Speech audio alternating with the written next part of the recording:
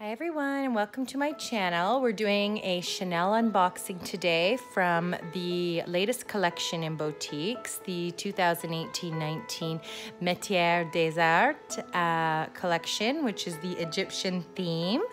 I'm not sure if I said that right, but you all know what I mean. And for all of you Chanel lovers, I am curious in the comments to know what you feel about this collection. It's definitely had mixed reviews. I wasn't too sure about it myself actually, but living in the region, the Middle East here, I live in Dubai.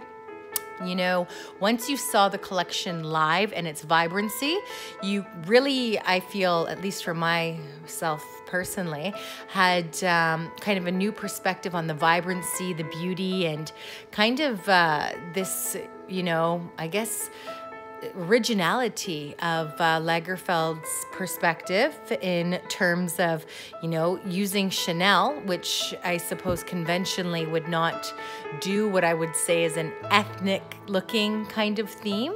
Obviously there's a real standard that Chanel has that, you know, when you see a Chanel piece, you know it's Chanel, right? It's just, I don't know if I'm allowed to even say that. Don't take it as a negative, but anyways, let's get to it because I don't want to be one of these people that rambles on and on when they do an unboxing. Basically, we have two pieces here, so I'll open that one after, and then we have, ooh, 1 second, the main piece, which of course, as they do, the beautiful wrap here.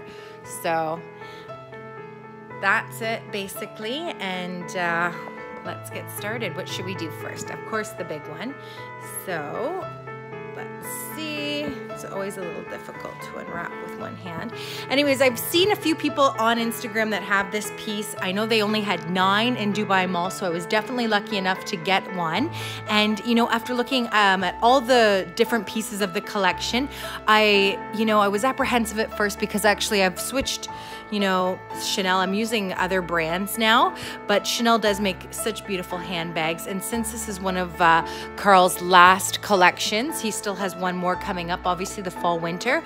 I thought, you know what, I am gonna take a piece from this collection because you know what, they are just beautiful collector's items. So this has had mixed reviews. I know some people absolutely are not a fan of it, but in person, this bag is literally, it's just breathtaking. It's probably one of the prettiest pieces that I have yet to see in my life, to be honest, of all of the handbags that I have seen or have purchased.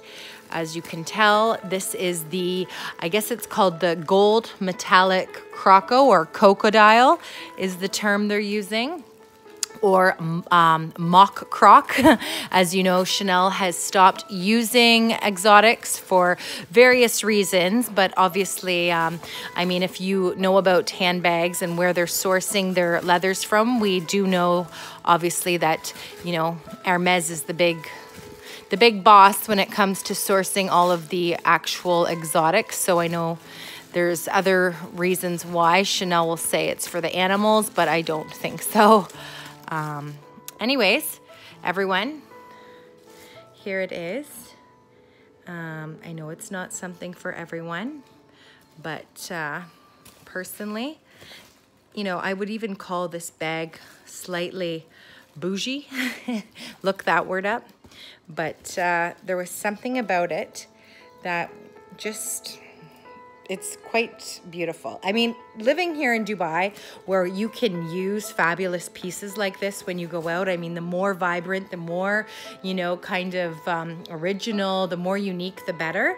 So, I mean, I wouldn't necessarily say I would purchase a piece like this if I was living, you know, probably not in North America. I don't know. This is something that I guess living here, you know, you're going to see this style, you know, and I like that it has kind of this, I want to say, what would there be, matte, kind of the matte like chain mixed with the gold. I mean, even in the video, it doesn't really necessarily look, it almost looks kind of a strange green. It could be the light, but I'm telling you in person, this bag it's sensational.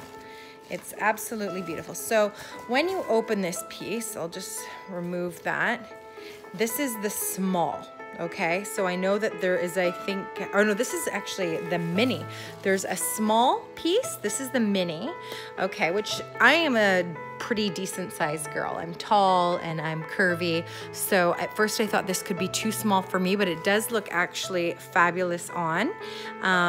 So don't worry about that in terms of the size, but the small actually is a little bit bigger. It has the flap, so I've seen that one on Instagram. This one doesn't. So this still is going to fit, you know, cell phone, I don't know.